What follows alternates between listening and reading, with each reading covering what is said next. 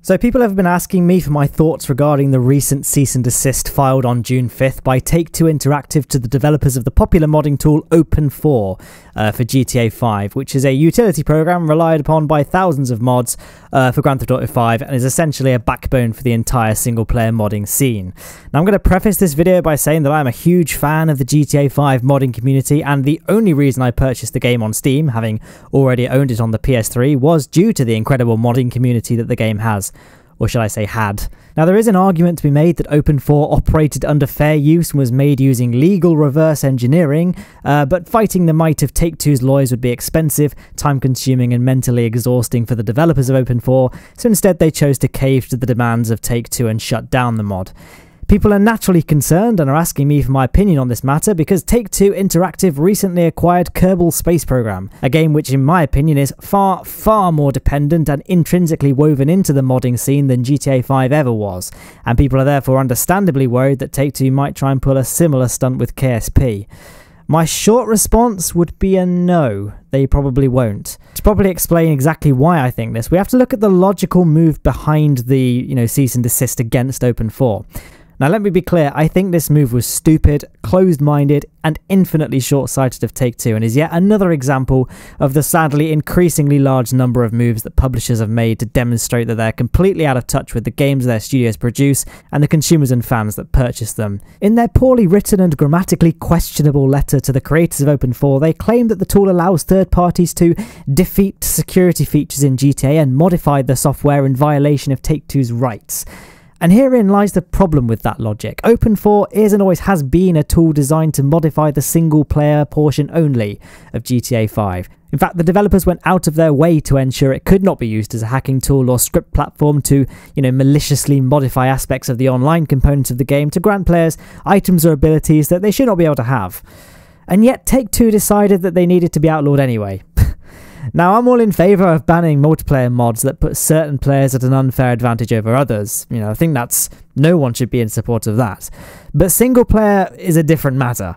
Modding single player not only has no impact on any other player other than the one using the mod, but mods can and do expand the breadth and scope of a game and increase the longevity and enjoyment derived from playing it. Just last week it was rather infamously revealed that they felt they weren't making enough money out of the GTA Online microtransactions and actively looked down upon so-called freeloaders who didn't buy into any of the microtransaction nonsense.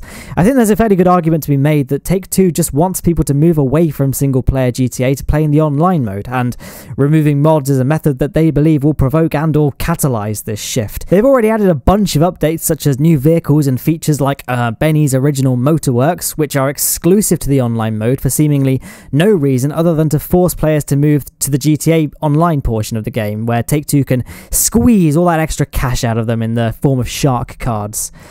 But that's what I'm trying to get at here. All of this boils down to there being financial motivation for Take-Two to force people over to GTA Online so that they can shove microtransaction trash down your throats. I think in the long run it will have a negative effect on the player base, but however misguided, anti-consumer and just wrong it was, you can see the twisted motivation behind this move. Take-Two wants people to play GTA Online, and there is no online mode in Kerbal Space Program, and unlike GTA, there is no competitive aspect between players, at least not to anywhere near the same extent. Additionally, the KSP player base is dwarfed by the GTA player base, and the game, as mentioned, is completely different from Grand Theft Auto. It's also worthy of mention that this is the first time that Take-Two has pulled this sort of stunt. In fact, in the past they've been pretty accepting of modders, a shining example being of how the creators of the Long War mod for XCOM were actually hired by this studio to create a more fully realised expansion to the game endorsed by the developers and by proxy Take-Two themselves. While Rockstar has been fairly supportive of mods for the most part, GTA 5 has always been pretty closed when it comes to modifications, hence the need for programs like Open4 to unlock the files necessary to install texture replacements and other modifications. I mean, it's easy enough, but it's certainly not as easy as installing a KSP mod, which is just a case of dragging and dropping things into the game data folder. And in fact, just sticking with Kerbal Space Program now, prior to the existence of Curse, Squad themselves were the ones hosting community mods, and the more prolific creators, such as Porkjet, were ultimately hired to work on first-party assets of the game. As much as we can all dream, the fact remains that there is simply no way for a multiplayer mode to be realistically implemented into KSP, at least to the extent of GTA's multiplayer. It's reasonable to assert that the cease and desist against Open4 is purely related to forcing players to GTA Online, and since this driving force does not and likely will never exist in Kerbal Space Program, motivation to revoke mods just seems a bit non-existent. That being said, obviously I can't categorically say it will never happen because of two reasons. The first is that, time and time again, unfortunately, video game executives are out-of-touch control freaks who just want gamers to play their games exactly how they want them to, and don't want to grant players the ability to, God forbid, improve or fix the game as they see fit. The second reason is the potential for DLC in Kerbal Space Program. The Making History expansion is right on the horizon with a release date slated for the near future. The problem is that almost all the features contained within the expansion already exist as free-to-download community mods, which might be seen to negate the need to purchase any first-party expansion in the first place. In response, Take-Two might decide to shut down any and all mods that offer features that are already bundled within a given DLC pack, so that there's no overlap between content that's available for free and content that the publisher can charge you cash for. I like to remain optimistic, but it's evident that Take-Two doesn't really care that much about how their community perceives them, and, this is something that could happen. I should note that since the acquisition of KSP by Take-Two, the developers have stated that the game will remain mod-friendly and that players shouldn't be afraid, but then publishers have been known to do U-turns on previous statements, so it's up to you if you can trust them on that. I mean, Rockstar were clearly very supportive of mods, and Take-Two kind of, went over that and outlawed them. Ultimately, what I'd recommend you do if you do have concerns is just to back up your KSP files. The game doesn't have any DRM, so if you just copy the game files now, you'll always have the current version working and fully compatible with mod support, so you can just do that. What I would not recommend you go and do is go to the Steam page and leave a bunch of negative reviews. All this is going to do is drive down the sales of KSP and provide incentive for Take-Two to try and implement ways to get money out of existing players, since sales are no longer pulling the numbers required to recoup the cost of buying the IP in the first place. Again, I reiterate, KSP and GTA are just completely different games. I just don't think Take-Two will outlaw modding since it's just such a colossal aspect of the game right now. I would argue KSP modding is just as extensive and widely adopted as Minecraft modding is.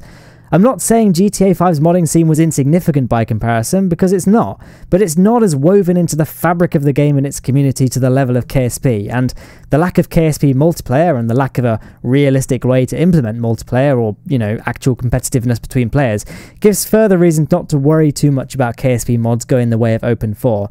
But if you are understandably worried, then just back up your game file, so if any future update does damage mod compatibility, you still have the current build fully functional and moddable. So that's my thoughts on Take-Two, really. A lot of people are asking about them, so I thought I'd just lay it out. So I guess in conclusion, I've probably waffled on way too long. I like to think that it's not going to happen. It's not going to go the same way that GTA 5 has gone. And I'd like to think that hopefully we might even see Take-Two backing off on this stance, though this all remains to be seen in the future. But I don't have a crystal ball in front of me. Sometimes publishers do bad anti-consumer things. So I guess I would recommend backing up your files just in case, but I'm hoping for the best on this one. Anyway, this Saturday, building a space station around that asteroid. So it's going to be lit. That was cringy, wasn't it?